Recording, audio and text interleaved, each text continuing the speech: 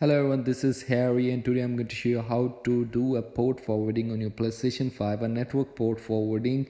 So here we go to settings and the networks, and here we go to set up internet connections. Here we are, set up internet connection, and you just simply press option button and advanced settings.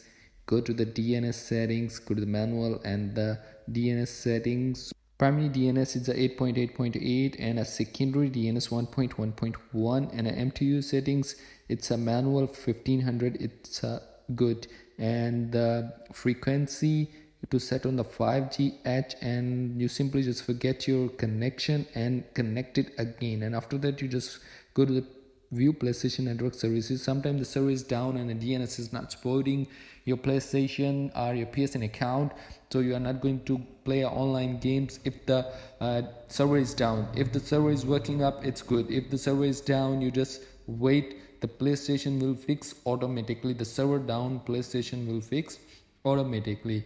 You are not doing anything.